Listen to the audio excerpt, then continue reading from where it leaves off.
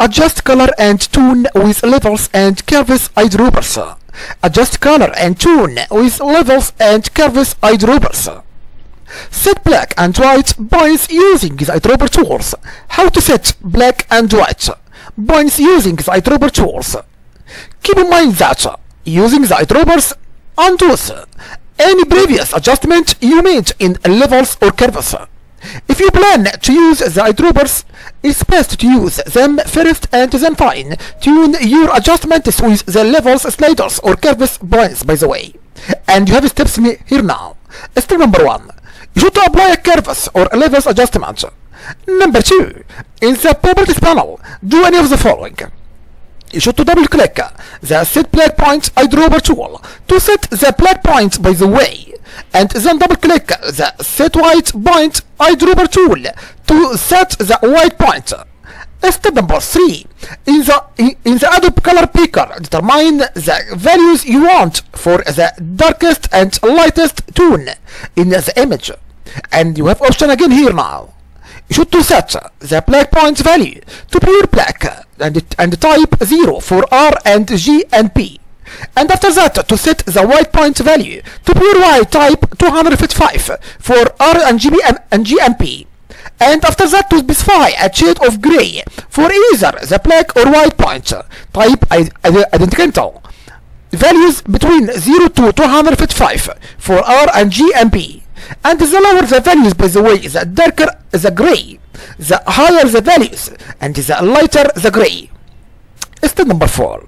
Do one of the following to adjust the tonal areas to the black and white or white points you specified in step 2. You should with the set black point eyedropper, click an image area that represents the black point and the area with the lowest tonal values. And after that, with the set white point eyedropper, click an image area that represents the white point and the area with the lightest tonal values. So what about color correct using the eyedroppers? Color correct using the eyedroppers. By the way, you can use the eyedroppers in the levels or curves adjustment to correct a color cast, such as an unwanted tint from an excess of color, like red or green or blue or cyan or magenta and yellow. And it's easier, by the way, to color balance an image by first identifying an area that you want to be natural and then removing the color cast from that area, depending on the image. And you can use one or all three of the eyedroppers.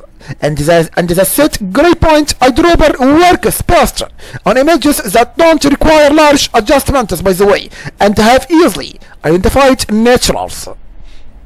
And keep in mind that using the eyedroppers undoes any previous adjustment you made in the levels or curves. If you plan to use the eyedroppers, by the way, it's best to use them first and then fine-tune your adjustments with the levels, sliders or curves points. And be careful here, please now. The eyedropper tool that sets the gray point and it used primarily for color correction and is unavailable when you work with grayscale images. And before applying an adjustment, identify an area in the image that you want to be natural gray, for example, a paved road. And use a color symbol. Use a color symbol to mark a natural area so that you can click it with an eyedropper later. And you have steps. Step number 2. Click the levels or curves icon in the adjustments panel. Step number 3. In the properties panel, double click the set gray point tool. Step number 4.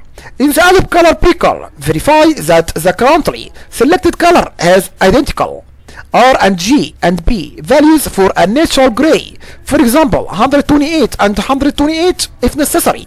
Type the identical values for RGB and P. And Photoshop asks whether you want to save the new target color as a default, by the way. Step number 5. With the set gray point eyedropper tool, you should click the natural area that you identified in step 1. This should reset midtones and remove the color cast from the image, by the way. And number 6, optional, make final levels or curves adjustments in the properties panel.